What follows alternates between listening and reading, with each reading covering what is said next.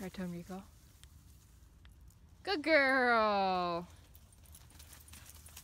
Sit. Good job. Hey, buddy.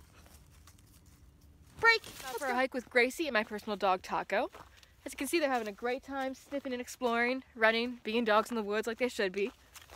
What I really like about our training is that even though I didn't say any commands, both of the dogs know to stick with me. If we're hiking on trail and I said heel, Gracie should be right there in heel position, not deviant at all, no sniffing, no marking, no nonsense.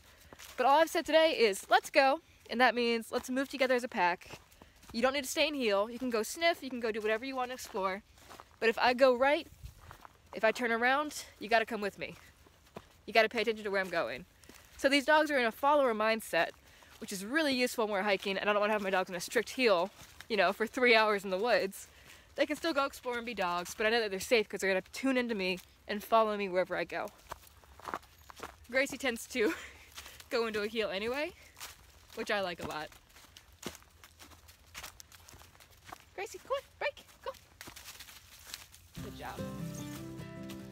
And she's always checking in. Good job, guys.